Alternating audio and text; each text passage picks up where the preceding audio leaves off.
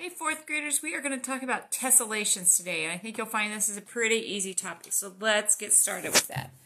Okay, tessellation is another word for tiling. So if we were going to tile something, we create a tessellation, and it's a repeated use of shapes to fill a flat space. And there won't be any gaps, no space in between, okay, and we won't have to overlap anything.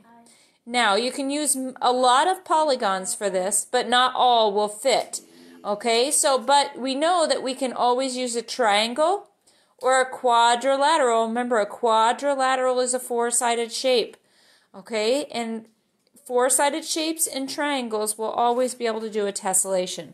So if I was going to do a tiling pattern or a tessellation with triangles here, okay, I would tile it like this. Okay, and I'm using triangles.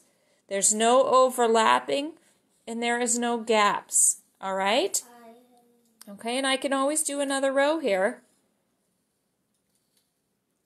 Okay, just like that. Okay, so that would be a tessellation with triangles.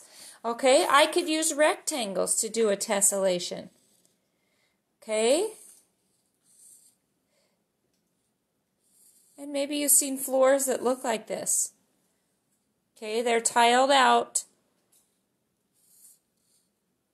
like this with their rectangles. Okay, this is another example of a tessellation. Okay, a hexagon will work for a tessellation. Okay, remember a hexagon has 6 sides. Okay, so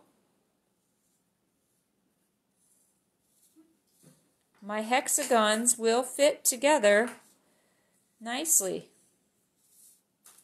Okay?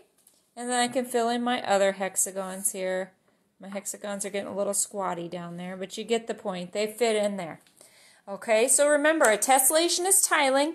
It's repeated use of a pattern here. Okay, and you can use polygons as long as they are not going to have gaps or overlap. Okay, so not all polygons will work, but there are a lot that will. All right, fourth graders, we will see you tomorrow.